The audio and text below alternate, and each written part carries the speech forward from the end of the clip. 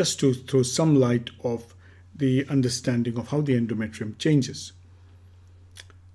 So we divide the cycle into the follicular phase and the luteal phase. The follicular phase, the endometrium starts developing in response to estrogen.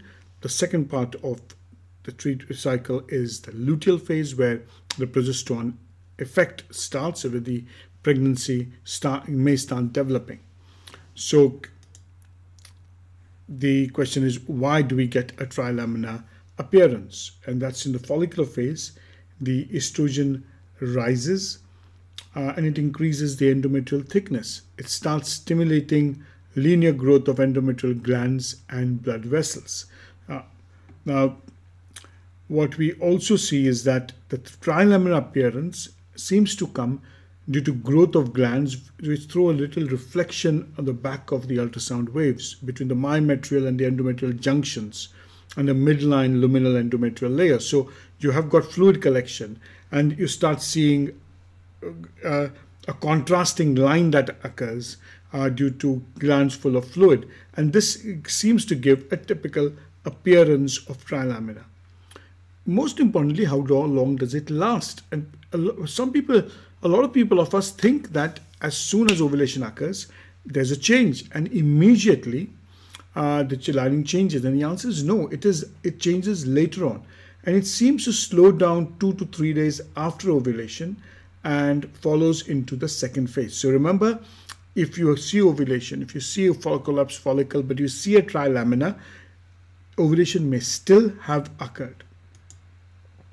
If you look at the progesterone endometrium, continued growth of glands and vessels under the influence of progesterone, and these results in coiling of the glands and vessels, and the glands start collecting glycogen in the lumens, and that's how you see a slightly different change.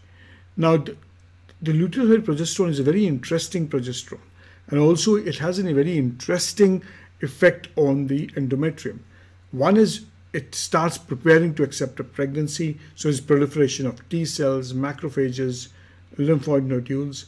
These changes result in increased endometrial density that reflects the ultrasound waves, and very different from the trilaminar, where you start seeing a much larger density, which starts giving a slightly different appearance. And this endometrial density, it reflects a homogeneous bright pattern which is seen on 2D scan.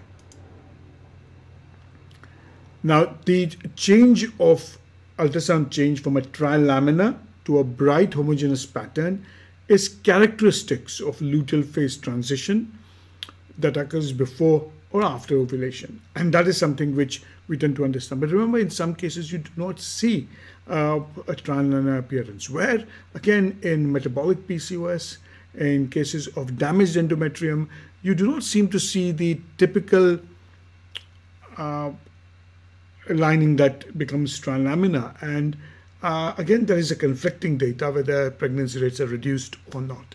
So thank you very much.